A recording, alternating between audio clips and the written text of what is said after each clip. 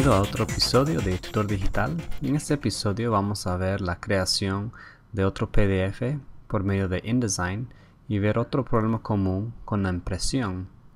Vamos a ver las separaciones de los colores que se encuentra bajo Ventana y aquí donde dice Output y Separations Preview, que es la prevista de la separación de los 4 colores. En este ejemplo tenemos un diseño de 4 colores que vamos a mandar a la imprenta y aquí podemos ver la plancha de cada color.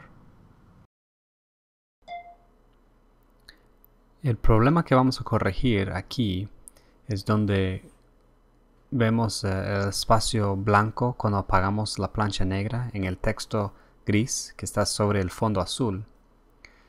InDesign ya sabe que cuando tenemos texto negro, automáticamente, además de tener 100% negro, lo llena con el color que está al fondo, para evitar problemas de registración en la imprenta. Pero aquí donde tengo principios y elementos y también el texto gris, no lo hace automáticamente porque no es texto 100% de negro. En la parte de blanco de principios y elementos no va a crear ningún problema. Pero en esta parte donde tengo el texto gris sobre el fondo azul sí va a crear un problema. Entonces para evitar eso voy a Ventana, Atributos y abro esta ventanita o paleta de atributos y hago clic donde dice Overprint Fill. Eso va a rellenar el texto gris de la tinta negra y también el color que está al fondo. Entonces ahora cuando apago la tinta negra o la plancha negra, ya no tenemos ese espacio blanco donde está el texto en ese fondo. Eso va a ayudar con problemas de registración. Pero también cambia un poquito el color del texto gris porque está agregando ese color que está al fondo. Entonces si necesitamos hacer ajustes en el color podemos hacerlo. Pero siempre lo recomiendo porque van a tener problemas en la registración y el resultado sería un texto borroso porque va a ser muy difícil registrar esos colores exactamente ajustados para que no haya como líneas blancas entre ese espacio donde está la tinta negra y el fondo azul. Ahora vemos el mismo problema con los círculos cromáticos que tenemos en la sombra.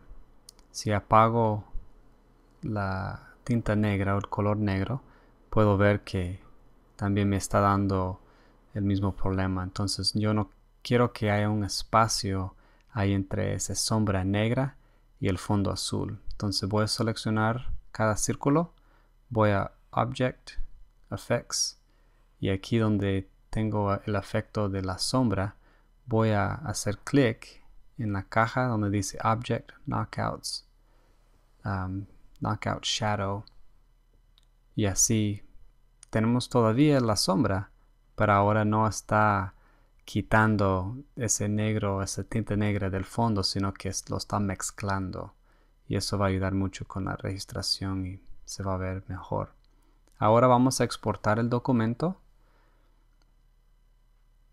y voy a chequear el producto final en el documento PDF para asegurar de que todo quedó bien. Entonces aquí en Acrobat tengo la misma herramienta de poder ver las planchas o las separaciones de color y podemos ver que sí funcionó y puedo chequear de que donde tenemos tinta negra está mezclado con el fondo azul y eso es lo que queremos para evitar problemas de registración. Y si chequeamos el color podemos ver que no solamente es texto gris o que tiene tinta negra, pero también tiene los colores del fondo y eso es lo que queremos y lo hace InDesign automáticamente siempre cuando hay texto negro, pero cuando es gris tenemos que hacer los ajustes nosotros mismos. Bueno, espero que les haya gustado y que hayan aprendido algo más sobre la separación de colores cuando mandamos documentos a la imprenta y nos veremos para la próxima.